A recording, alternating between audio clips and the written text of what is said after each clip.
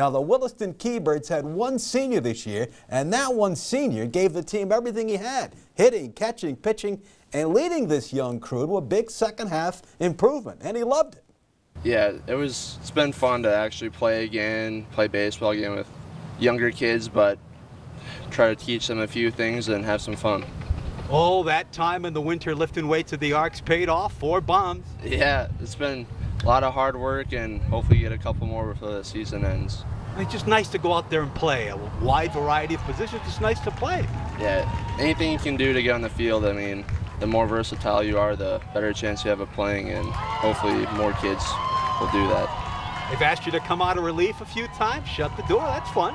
Yeah, it's always fun to have the ball at the end of the game. You know, I want that. The game is close, and hopefully just try to get the win. A lot of confidence at the plate. Yeah, it's been seeing the ball real well lately, picking up the ball well, and it's been helping us out. It was a nice supplement to your college season.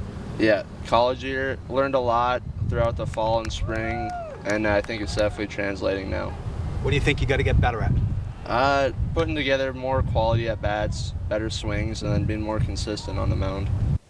All righty, good for him. Jaxon and his teammates will play in a playing game on Saturday, 2 p.m. against Fargo. That's Fargo Post 400 in Fargo. They have to win to get the state. We'll hear from members of the Birds later on this week on that matchup. But you have to like their chances. They're playing well. They're feeling good about themselves. And all of a sudden, it has all come together after a split with Bismarck and Minot this week. So go get them, Birds.